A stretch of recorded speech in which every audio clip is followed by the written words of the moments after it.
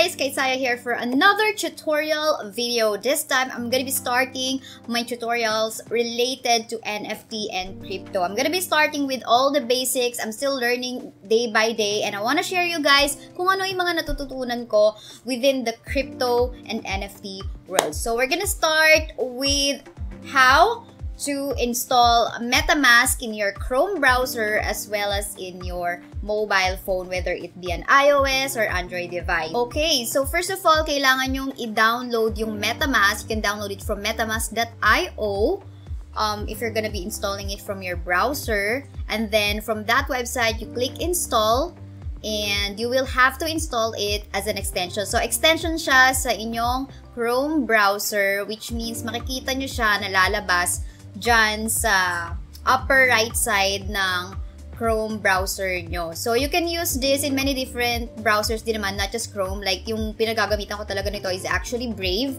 So, that's where you can install it. So, if it's your first time to set up, bago lang kayo mag-setup, of course, you have to click the one on the right side which tells you na gagawa ka ng bagong MetaMask account. So, you just have to read through all of these and then, of course, you have to agree on all of these. So, since test account lang naman itong ginagawa ko, okay lang din naman makita nyo. Well, hindi nyo naman nakita yung password. But yeah, just create your password. Of course, keep it secure na kayo lang yung nakakaalam. Alright, then after that, may mga like video pa dyan about the secret recovery phase na kailangan nyo panoorin. And ito yung pinaka-iingatan nyo. Huwag nyong ibibigay to kahit kanino.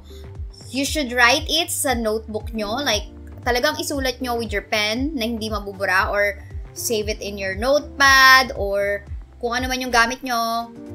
I don't know, na kung saan pwede nyo masave yun. Kasi yan yung parang second level of security ng account nyo. So, in this video, I'm showing you kung paano kailangan mong sometimes you have to like confirm this second level of protection for your account na kailangan mo talaga siyang i-access. So, ayan, you have to keep this. Like in this one, I'm showing you na ina-enter ko siya as how it is actually arranged doon sa binigay sa akin. So, you just have to confirm it and then all done. Then, ayun, yung MetaMask nyo, eto na yun.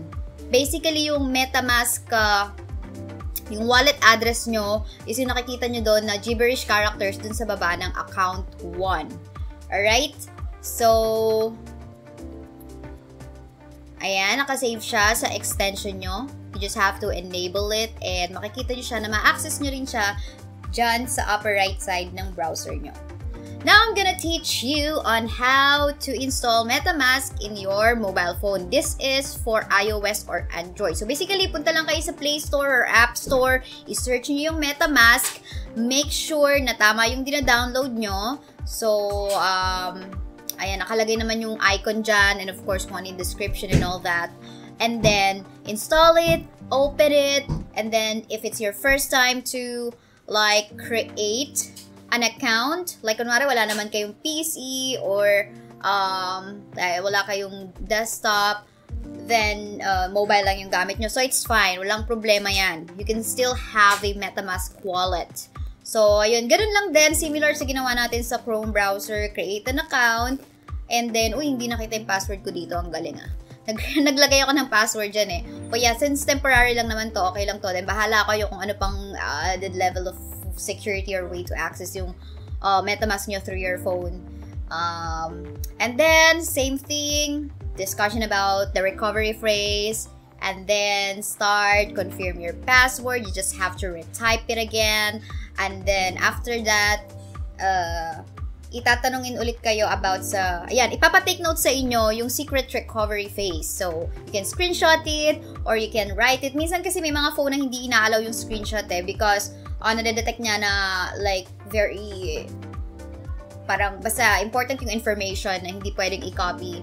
So, ayan. So, it will just ask you to re-enter the secret recovery phrase and then you enter it as is. And again, huwag nyong iwawala to guys. Like, huwag nyong i-save siya sa isang lugar lang. If as much as possible, meron kayong other ways to find this secret phase. So, just like for example, pag kinailangan nyo mag-format ng PC, ng cellphone, magpalit ng phone, mag-uninstall ng app, and then reinstall it again, you can access it. And sa nakita nyo kanina, diba, there is that way kung paano nyo ma-access yung nagawa nyo ng account. I'm gonna show you in here.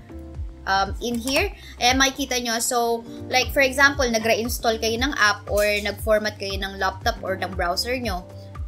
You can click this, no, I already have a secret recovery phrase. Then, it will just ask you that seed phrase na kanina na tinake note nyo. So, ayun guys, I hope this helps. If meron pa kayong mga questions or anything about NFT or crypto, kailangan nyo ng guidance, i-comment nyo lang dyan sa video comment section natin, and then I'll try my best to provide you an answer na madaling intindihin. Okay? So, thank you guys, and don't forget to follow my social media para naman ganahan ako lalo na mag-provide ng educational information for you guys. Bye!